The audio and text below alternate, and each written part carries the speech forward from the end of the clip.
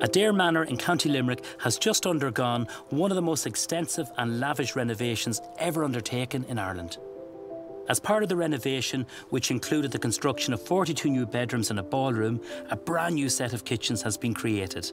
And I've been invited behind the scenes to see a vital part of the hotel's operation. A part, of course, which the guests don't see. All the fruit and vegetables come into this room, get sanitised, transferred from green crates then to white crates. But you can see the detail like into the plums and so forth like that as well. They've already been sanitised and getting ready for the fruit baskets. So Neven, this is where we prepare our fruit baskets for the room. So every room will get a standard fruit basket. They look so colourful. They're the shiniest plums I've ever seen. They are indeed, and they're all done by hand, so they're all polished by hand as well. So it's important to the detail as well. So Neven, this is a completely separated area. So we have fish on one side, and then on the opposite side we have the butchery. So you can see Colin here is preparing for tonight. So he's just working on pigeon and get that prepared for tonight. And how many butchers would you have here? Well, we have two full-time, so one looks mainly after the butchery, and then we have one on full-time prep on the fish preparation area as well. So everything is kept completely segregated. So next to the cold kitchen is our hot production kitchen. So from here we make all our own stocks. You can see there's already a stock on already today. Yeah. And this is a 2-day process. We roast our bones off and then we just add the liquor into it and we reduce over 2 days. So it becomes the base of the stock for us. There's nothing better than making your own stock, is there? It's about recipes as well and having that consistency. So every stock when it's made should be exactly the same every time as well. This is the cold kitchen. So all the production that's been done here is for the breakfast buffet in the morning. And you can see we're just preparing here for the afternoon tea as well. A lot of detail, a lot of precision. How many chefs now in the hotel? At present we have about 42 chefs and that'll probably increase to about 52 going into peak season. And how many different kitchens do you have in the hotel? 6 at the moment, and we'll increase that to 7 once the carriage house comes on board, which will be functioning from March next year. So Neven, this is the pastry bakery department. So you can see we're just getting ready here for afternoon tea and preparing some financiers. A lot of the bread is being produced here, so we have a night shift on here at night time as well. They're doing the breads. So many bakers do you have here? We have 4 full-time bakers here. They work predominantly night shift, and we have one during the day then to ensure that we get bread fresh for lunch and for dinner. And how many pastry chefs on top of that? Pastry chefs, we have approximately about 8 pastry chefs here at the moment, and that will increase then according to the summer season. And how many bedrooms in the hotel? 104 bedrooms. 52 chefs for 102 bedrooms. Yeah. That's 1 chef per 2 rooms. I'm not complaining about the ratio, so that's as long incredible. as we have the detail and the consistency there but as it well. Is, and like, look at the work here.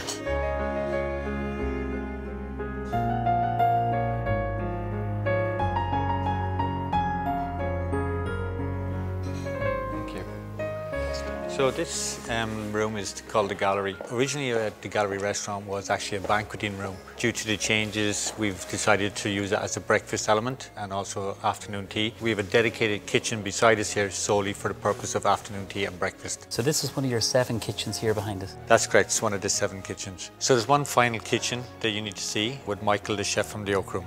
I'm really looking forward to it, and it's been such a fascinating journey seeing your amazing kitchens. Well done. Thank you so much, though.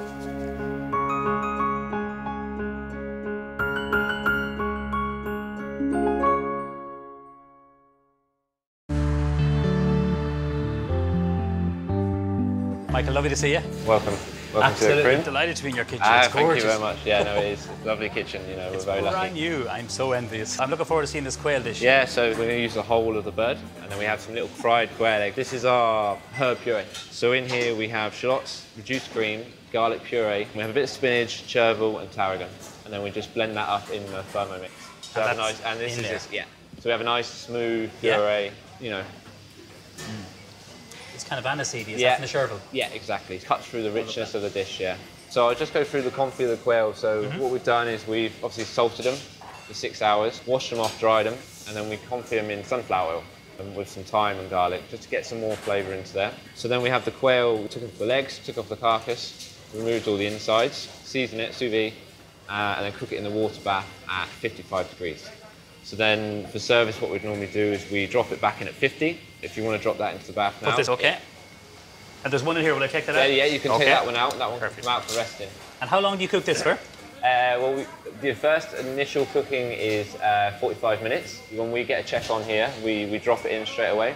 So it's normally about 15 minutes to bring it back up to temperature. So now we're going to let it rest for about 5 minutes. Okay. In some butter and garlic. Perfect. Whisk up the vinaigrette. So this is an egg yolk vinaigrette. Here is raw egg yolks. We cook that in the water bath at 68 degrees. So you get sort of this texture here, a very thick cooked egg. So that's already cooked. So this is already cooked. You can see how thick it is. So we just add a splash of Chardonnay vinegar and just a pinch of salt. You also will need a tiny bit of water because obviously when you start whisking it, it gets quite thick. So just give it a little whisk. Yeah. So I'm just going to add a little drop of water to this. So we just whisk this. Would you like to try? I'd love to, but you'd never ask. Yeah. You couldn't get a bigger spoon. Oh, no, I'm only joking. So it's quite rich, but it's, you know, the acidity there cuts through the richness. So we just leave this in a little piping bag ready for service. So the next part of this dish is the barley. We fermented this barley in 3% salt solution. It enhances the flavour and it actually cooks it a lot quicker than traditional barley, which would take 20 minutes to cook.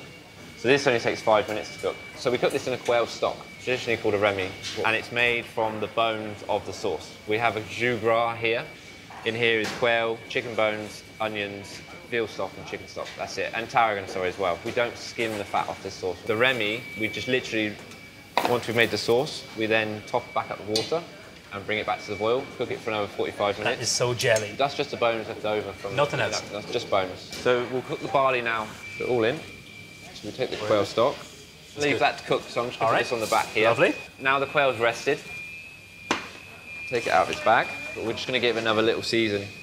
Good hot pan, crown side down first, just let that tick over. And we can also drop the confit legs in. They're already cooked, so all we're doing is just browning them off now. So you can see the barley's now just cooked so nice brown colour on here. Beautiful. All right, so now we're just going to add a bit of butter. So just pull that off the heat a little bit. Yeah. And then we're just going to give it a little base. Doing some foaming butter. Take the legs out. Just going to let that rest now. You can see the barley is just sort of, you know, it's quite sticky. It's and quite translucent kind of, isn't it? Yeah. So that's from the fermentation. Wow. We have the little quail eggs that we fried off earlier. We're just going to warm the quail sauce up. So I'm going to put a little bit of the barley in the ring. Just to give it a nice shape, is it? Yeah, just to give it a nice shape. Just lay the leg there. So we have the herb puree. That tasted amazing. Yeah. So we just keep, like I said, we just keep it really simple. Like that.